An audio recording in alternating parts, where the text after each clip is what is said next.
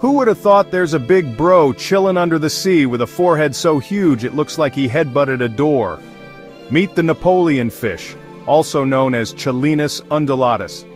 This underwater beast can grow up to 2 meters long and weigh almost 180 kilograms, basically the bouncer of the coral reef.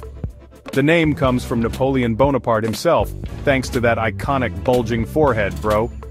It belongs to the Labridae family and lives its best, laid-back life in the Indo-Pacific coral reefs, including the tropical waters of Indonesia.